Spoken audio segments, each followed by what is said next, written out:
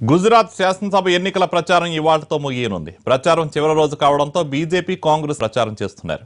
Schedule ప్రకారం ప్రధానమంత్రి నరేంద్ర మోడీ ఇవాళ అహ్మదాబాద్లో రోడ్ షో నిర్వహించాల్సి ఉంది. అయితే భద్రతా కారణాల దృష్ట్యా పోలీసులు రోడ్ షోకు అనుమతి ఇవ్వలేదు. దీంతో ఆయన వినూత్నంగా ప్రచారం చేస్తున్నారు. తొలిసారిగా ప్రధాని మోడీ సీప్లేన్లో ప్రయాణిస్తున్నారు. అహ్మదాబాద్లో మోడీ సీప్లేన్ ప్రయాణాన్ని చూసేందుకు వందల మంది వచ్చారు.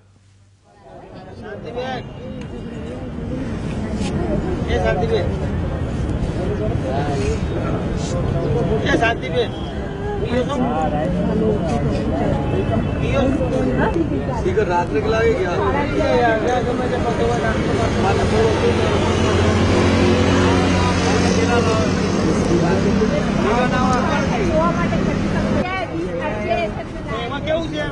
हाँ मैं देख ही रहा हूँ, लेकिन ये फुल जूम है ना, इसकी वजह से हो रहा होगा। मैंने सेट करके ही रखा है उसको। ప్రధాని మోడీ అహ్మదాబాద్లోని సబర్మతి నది నుంచి ధరోమ్యోకు సముద్ర విమానంలో బయలుదేరారు. ధరోయ్ డ్యాం చేరుకుని అక్కడి నుంచి రోడ్డు మార్గం ద్వారా అంబాజీ వెళ్తారు. అంబామాత ఆలయంలో ప్రత్యేక పూజలు చేయనున్నారు. దేశంలోనే తొలి సముద్ర విమాన ప్రయాణం ఇదే.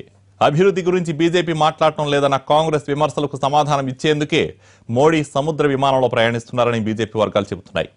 అన్ని చోట్ల విమానాశ్రయాలు నిర్మించడం సాధ్యం కాదు, అలాంటి చోట్ల సముద్ర మార్గాలను అభివృద్ధి చేస్తామంటున్నారు ప్రధాని.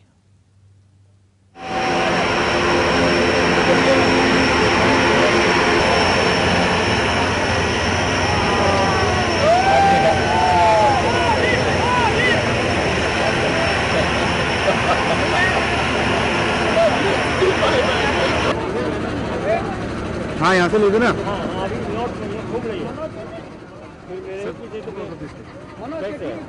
कैसे यार? अरे आप आओगे ना, मैं तो घर में बैठे हैं। आइए भाई साहब।